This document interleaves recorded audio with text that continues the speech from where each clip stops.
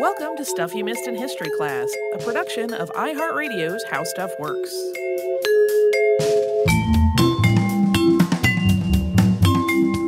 Hello and welcome to the podcast. I'm Holly Fry. And I'm Tracy V. Wilson. Helium is the second most abundant element in the universe, but you may have seen news stories in recent years about its scarcity. I know I was recently at a party store and they had the sign on the door that said, "Sorry, no helium." Yeah, when my brother got married, which at this point was some years ago, I was tasked with getting the helium container and some balloons for some decorating that we were DIYing. And then I still had the leftover helium in the container, and one of the shortages happened, and I was like, what am I supposed to do with this? Can I need to bring this to the helium bank? Can I donate it somewhere? What's happening? Yeah. And helium, just for very quick overview, is an inert gas. It is not prone to combining with other elements. It has no color and no odor, and it is very important here on Earth. We'll get into why later, but it is also not bound by planetary gravity, so it doesn't tend to stick around on Earth on its own. And the story of helium and our understanding of it has some interesting aspects to it. Aside from the fact that it sits at the earliest intersection of astronomy and chemistry, it also features two scientists who were working on similar ideas concurrently with a sort of surprising outcome in that particular piece of the story. So we are going to talk about those two men and how humans started to figure out what helium even was. And then we're going to follow helium's story right up to the present day and some of those issues with its availability and what the problem is. Pierre Jules César Janssen was born on February 22nd, 1824, at home at 14 Rue l'Évêque in Paris. His father, Antoine César Janssen, was a musician. He played the clarinet. And his mother was Pauline Marie Lemoyne. Both sides of the family were really stable and comfortable. You'll often see his name listed as Pierre Janssen, although he's signed his name often as Jules or simply J, and so we're going to go with that. Jules was the only son of Antoine and Marie, and he was very much beloved. Then when he was 8, he had an accident. Some sources attribute this accident to the carelessness of the nurse who was watching over him. It left him pretty universally described in the language of the time as lame, although the specifics of this injury and his level of mobility, that's not really detailed anywhere. No, you will always see the phrase that he had an accident as a child, which left him lame, but it doesn't say if he had difficulty walking. There are some pictures where it looks like one of his arms maybe is not fully functional, but it's hard to tell if that's just early photography, awkward sitting versus an actual problem with his physical capability. But so we don't know. And it's a little bit of a weird thing that always comes up, but we don't have a whole lot of specifics around it. It's clear that he had a disability. It's not clear exactly what. Correct. But due to that accident and its result, though, Jules was not sent to boarding school, which would have been the normal course for a child of his economic situation at the time. He was educated at home instead, and he actually got a very well-rounded curriculum that included both arts and sciences. When he was a teenager, though, everything changed. Right around the time he would have been 15 or 16, his parents fell from their comfortable financial situation into poverty. It's not clear exactly what happened. Speculation tends to focus on some kind of bad investment that wiped out their fortune, but whatever happened to the family money, they moved to a more modest home. Jules was put in a position where he was no longer the pampered child of this well-off couple. He had to go out and earn some money. And so in October of 1840, Janssen began working in a bank. That was a job that he actually held for the next 7 years. Either the family's sudden loss or his consequent career in banking, or the combination of those two things, seemed to make a very strong impression on him because he was frugal for his entire life, and he kept very meticulous accounts of his finances at all times from 1840 on.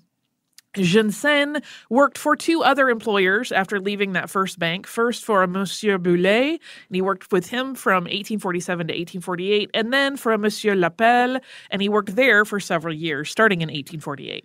Throughout this work as a financial clerk, Jules continued his studies, but he had to wedge this into some pretty minimal free time. He took classes at the Paris Conservatory on Sundays, and then throughout the week, he learned higher math on his own. He read books by mathematicians like Etienne Bezout and Sylvestre François Lacroix.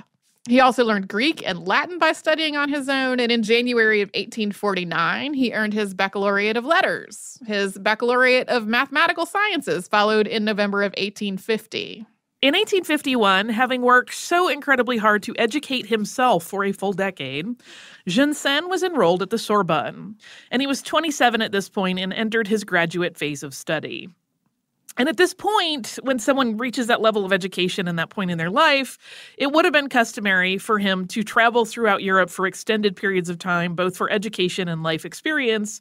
But Jules could not afford the trips that his contemporaries were making. He had to continue to work various jobs as a substitute teacher and as a private tutor, and then make small trips as time and finances allowed.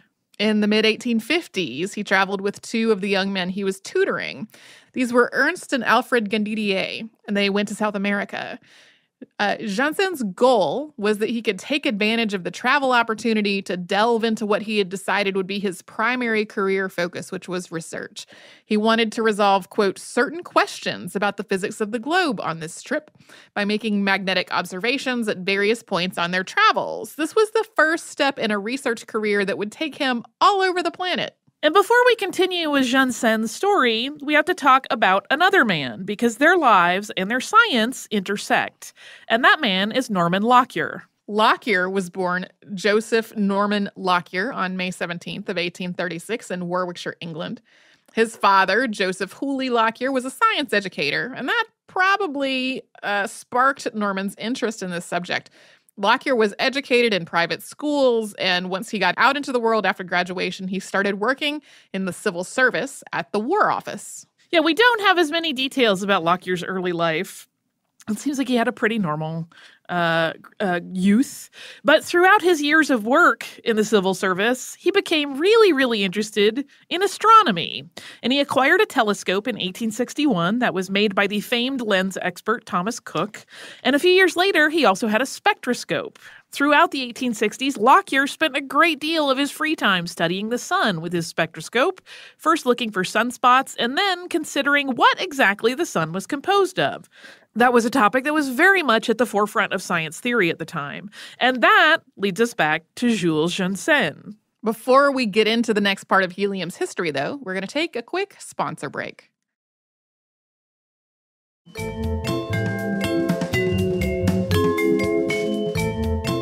On August 18th, 1868, Jules Janssen made history as the first human to observe helium. But of course, at the time, he did not know it was helium. He just knew that he had observed something that had not been seen before. He was in Guntur, India, to observe a total eclipse.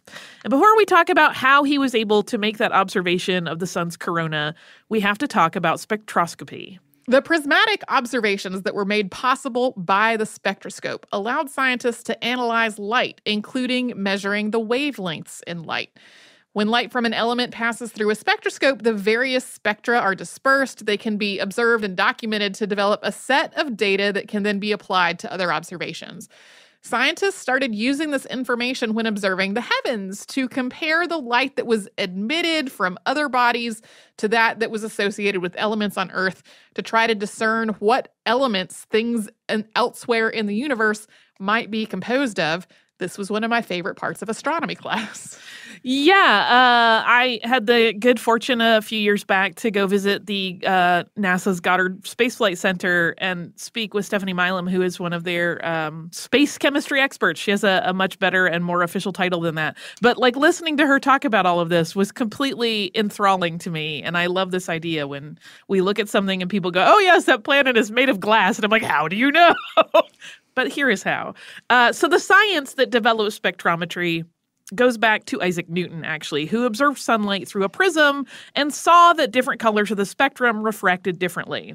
He was actually trying to solve a problem of these halo-like rims of different colored light that appeared around objects in the focus of telescopes. Red light, for example, has a longer wavelength than blue, and the other colors on the spectrum all have their own wavelengths. And any given instance of light is made up of combinations of these various colors on the spectrum. Bavarian scientist and lens expert Joseph Fraunhofer did a lot of work in examining light, specifically sunlight, and the spectrum of colors that the sunlight contained. As he started cataloging the light and its various wavelengths, he noticed dark lines that appeared in some parts of the spectrum when he looked at light from the sun and other stars. These dark lines held the key to unlocking the chemistry of space, but Fraunhofer didn't know that yet, and he didn't live long enough to realize what he was onto. Yeah, he knew he was onto something, and he did a lot of really groundbreaking work, but he didn't quite get to that whole thing of like, oh, these are elements. The two men credited with moving spectrometry forward are Robert Bunsen, yes, the same one that the burner is named for, and Gustav Kirchhoff. And when Bunsen's gas-fueled burner was used to heat elements, the spectroscope then revealed lines when those elements were viewed that were similar to Fraunhofer's, and they corresponded to Fraunhofer's on the visible light spectrum. So they had identified the concept of signatures of elements, and they quickly started to experiment with a number of different elements to identify their signatures. Soon they realized that this work was opening up the analysis of objects in space in a whole new way. Kirchhoff is credited with identifying 16 different elements within the sun, and that was just the beginning. As this new technology evolved, Jules Janssen was fascinated by it, and he was very eager to use it. And he, like other scientists of the day, spent a lot of time focusing on the sun. And he was especially eager to examine the prominences. Those are those sort of flames that appear at the sun's surface, like part of the corona. You'll notice those little sort of larger stabs out into the corona. So when the 1868 eclipse came around, Janssen was certain to be at what he believed would be an ideal vantage point in a location that had started as a French colony in India's Andhra Pradesh state in the 1700s. He wrote to his wife Henriette of how pleased he was with his setup there, saying, quote, "We have the whole of an immense room for our instruments. These families are proud and happy to receive us." He also realized he could rig this setup with a prism and a slit so that he could observe the sun in broad daylight without the need for an eclipse. From his vantage point in India, Janssen was able to identify a bright yellow line through his spectrometer. It did not match up with any of the data collected on any known elements that other scientists had identified. It was kind of close to sodium, but not an exact match, so it appeared to be the discovery of a new element. On October 24th, 1868, Janssen's letters about his observations to the Academy of Science arrived in Paris, and they were read before the members 2 days later. Meanwhile, Lockyer was doing his own work regarding solar prominences in the fall of 1868. He did not travel for his observations, though. He stayed right at home at 24 Fairfax Road in Hampstead, but he did acquire his own spectroscope for the purposes of this research. And while he looked at the sun on October 20th of that year, he too figured out a way to look for such observations without waiting around for an eclipse. And he too identified the lines that he thought represented a newly observed element. Lockyer wrote to the Royal Academy in London and the Academy of Science in Paris, and his work was read the same day as Janssen's. Lockyer's and Janssen's work, which developed coincidentally along the same timeline but miles and miles apart and with no knowledge of one another, each offered confirmation of the others. And at the time, while they both saw that mystery line that suggested an unknown element in the mix, what was really getting attention was their ingenuity in figuring out how to observe the sun at any time, not needing an eclipse. We've covered concurrent work and scientific breakthroughs on the show before, where this kind of scenario sets off a chain of events that turns ugly, basically with multiple people trying to take credit for the same thing and getting at each other's throats about it. So you might expect that Janssen and Lockyer would become bitter rivals at this point, with each one angrily claiming that the other had stolen their thunder. We are happy to report the exact opposite happened in this case. Yeah, as the Academy of Sciences tried to figure out who should get credit and how to handle this fairly, one of its members, French astronomer Hervé Faye, offered up the possibility that they could give credit to both men equally, suggesting, quote, "Instead of trying to proportion the merit of the discovery and consequently diminishing it, would it be better to attribute impartially the whole honor to both of these men of science who, separated by some thousands of miles, have each been fortunate enough to reach the intangible and invisible by a method which is probably the most astonishing that the genius of observation has ever conceived?" Sharing. What a concept. And both Jules Janssen and Norman Lockyer thought this was just fine. But though there was no animosity or struggle between the two of them, the same really couldn't be said for the scientific community regarding their mystery element. For one, nobody knew exactly what this new element was that the two men had each independently observed. That left the discovery open to some skepticism and criticism. It was a really tough ask to get people on board with the idea that an element was found in space that didn't also exist on Earth. Even though two men had seen the same thing independently, some of them were dismissing the idea of a new element on the sun as imaginary. Yeah, of course, we just didn't know about helium on Earth yet. And to try to identify this mystery element, because they had, again, agreed that they would share credit for having discovered a way to look at the sun without an eclipse, they were still both trying to figure out, and Lockyer in particular was really trying to figure out what this thing was they had seen. So to try to identify it, he started working with a chemist named Edward Frankland, who was the chairman of the Royal College of Chemistry. And the hope was that the wavelength that had been observed by Lockyer and Janssen could be replicated in a lab environment, and this marker could be replicated. The theory was that yellow line that Lockyer had seen was perhaps hydrogen that was exhibiting unique characteristics due to temperature and pressure, but no dice. No amount of futzing around with hydrogen gave the same results. Lockyer had already given this element a new name after Helios, the Greek god of the sun. But Franklin, who wasn't convinced that Lockyer actually had a new element, backed away from that situation. He did not want any credit for his work on the project because he didn't want his name associated with a false scientific claim, even one that was being made in earnest. Yeah, a lot of elements were coming up as possibilities at this point, and many of them were not actually new elements. They were just mislabeled or some sort of lab problem. Of course, we know all about helium today, and we're going to talk about how it came to be identified with certainty after we first pause for a word from a sponsor.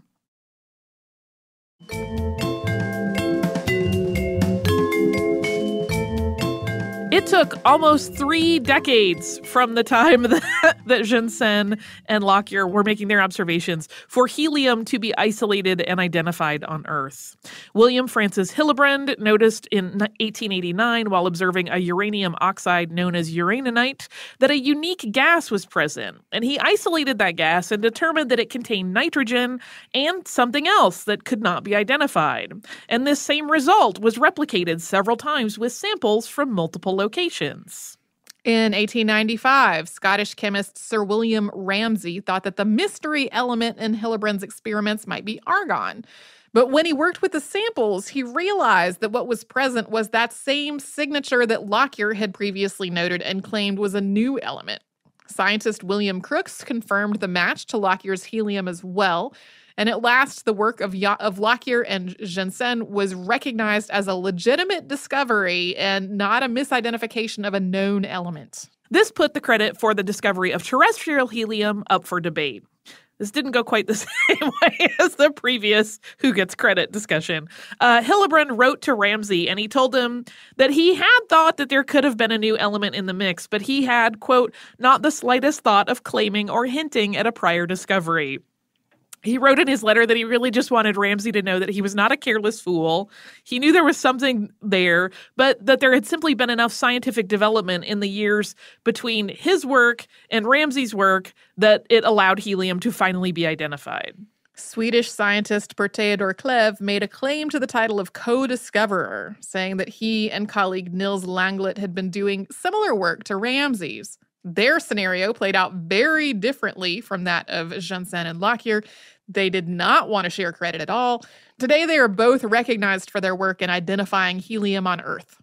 And then in the early 1900s in the U.S., Hamilton P. Cady and David F. McFarland, working in Kansas, developed a method to quickly identify the percentage of helium in a sample of natural gas, as well as a way to extract it from other gases. As for Lockyer and Janssen, they became not only acquaintances after their independent discoveries united the two of them, but they also became good friends. They were friends until Jules Janssen's death at the age of 83 in 1907. They had been friends at that point for 39 years. Yeah, they really became quite close, which I think is the sweetest part of this story. As we said, often it becomes a very headbutting battle over who gets credit for what. And instead they were like, what? You did this too? You're so smart and cool. You're so smart and cool. Let's be BFFs. I'm sure that's exactly how it played out. But in the years between the 1868 discovery and his death, Janssen went on to invent a high-speed camera, which he called a photographic revolver. He had observed many celestial phenomena, and he served as the first director of the Meudon Observatory. In 1903, he published a book of 6,000 photographs of the sun. His work in solar photography far surpassed the work of all others, and it was considered the gold standard for half a century. In 1920, a memorial to Janssen was erected in southern Paris. Lockyer's work beyond the identification of helium in solar prominences included the founding of the periodical Nature in 1869. He served as Nature's editor for 50 years. As the 19th century came to a close, Lockyer studied the connections between astronomy and the architecture of ancient civilizations, examining the ways that the monuments of the Greeks and ancient Egyptians aligned with astronomical events. He placed the date of Stonehenge's construction at 1848 BCE, which was partially verified by carbon dating in the mid-20th century. Of course, there are multiple dates associated with different sections of Stonehenge as construction happened over multiple phases over many years. Yeah, so you'll see like the date of Stonehenge, if you just look that up on the internet, as many different dates. But he was correct in the section that he identified. And Lockyer's career was one of distinction. He became the secretary of the Duke of Devonshire's Royal Commission on Scientific Instruction and the Advancement of Science in 1870. That's one title. And he went on to join the Science and Art Department of South Kensington in 1875 at the request of Prime Minister Benjamin Disraeli. Lockyer died on August 16th, 1920. The observatory that he started remains in Devon, and now it's a public science education center called the Norman Lockyer Observatory. And as we mentioned at the top of this episode, in recent years, helium has made a lot of headlines because of shortages. Even though it's abundant in the cosmos, it is not so abundant on Earth, which is a problem. We know that helium is vital to party balloons and that hilarity ensues when someone inhales it and then speaks with the resultant squeaky voice, but helium is a really vital part of science, industry, and medical practice. Helium is used in MRI machines and missiles as a coolant for superconducting magnets. Particle accelerators need it. Satellite instruments are cooled by it. And deep-sea divers use it in their air mix for highly pressurized conditions so they don't get the bends. It's even part of the barcode scanning laser systems in many grocery stores and retail checkout lanes. Because helium doesn't burn, it's also ideal for use in rocket engines. And it is not something we can manufacture. Helium results when uranium decays in what are known as gas traps, which takes thousands and thousands of years, and we are using it far faster than we find it. Over the last decade, the price of helium has increased 250% due to rising demand and dropping reserves. In the 1920s in the United States, the Federal Helium Reserve was established in Amarillo, Texas. Helium is part of the city's identity now, and the U.S. stock of helium is very carefully tracked, but the once abundant reserve is not that robust any longer. In 1996, Congress passed legislation requiring the U.S. Bureau of Land Management to sell off all helium stores by 2013. That didn't play out quite that way, though, and the remaining helium stores are supposed to be sold off via auctions over the next several years, with a deadline of September 30th, 2021, to try to get the United States out of the helium trade. That is because maintaining helium is really expensive, and the cost of continuing to do it was deemed to be greater than any benefit that came from it. This is really creating a potential crisis for science labs in particular. Yeah, when you read articles about it, it's always when they talk to someone who needs helium in a lab scenario where they're like, I don't know. I feel like we're playing with fire because we're doing all these experiments that require it.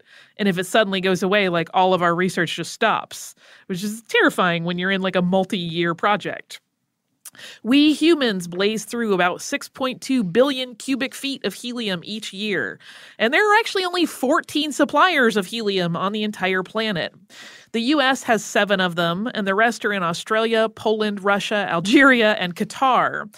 And that also means that shifts in the global economy and any trade relations can deeply impact the helium industry. And in 2016, more than 1 trillion liters of helium were discovered in Tanzania under a volcanic valley. That find was significant because it marked the first time we have found helium when we were actually looking for it. All of the previous finds were sort of happy accidents when people were trying to find natural gas.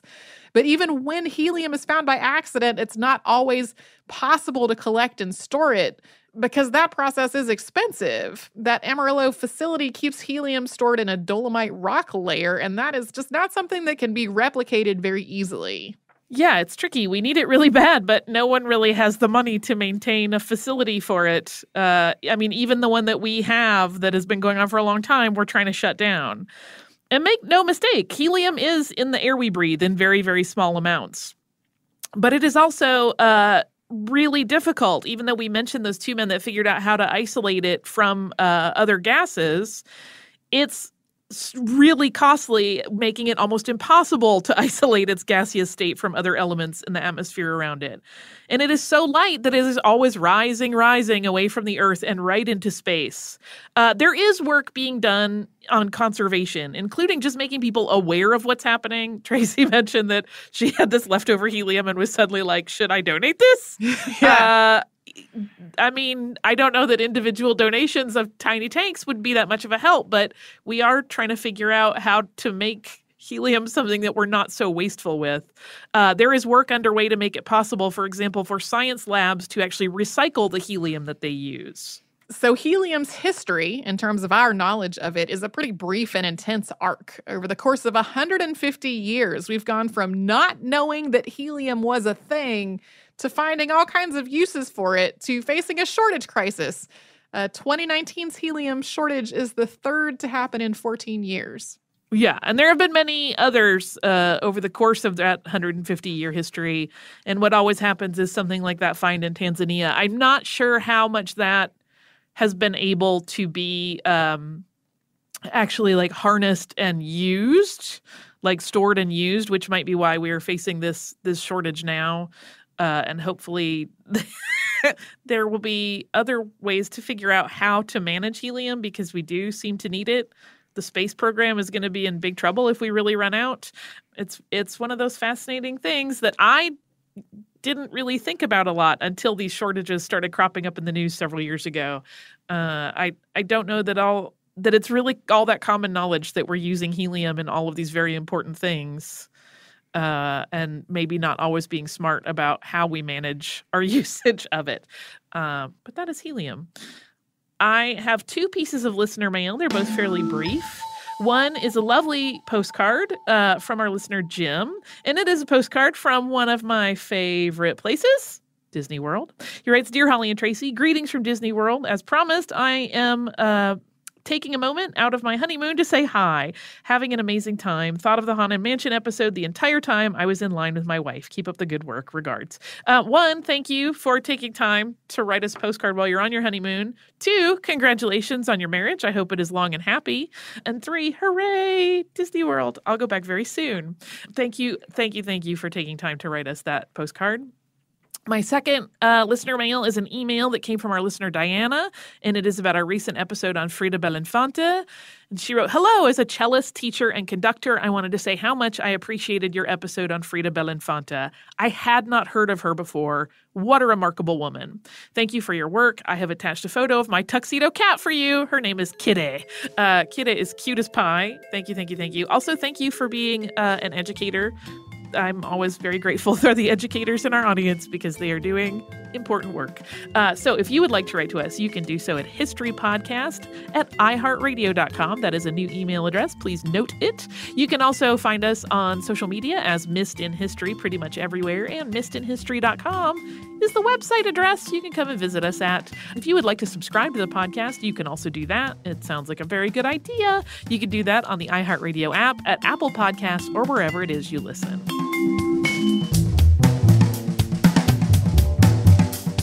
Stuff You Missed in History Class is a production of iHeartRadio's How Stuff Works. For more podcasts from iHeartRadio, visit the iHeartRadio app, Apple Podcasts, or wherever you listen to your favorite shows.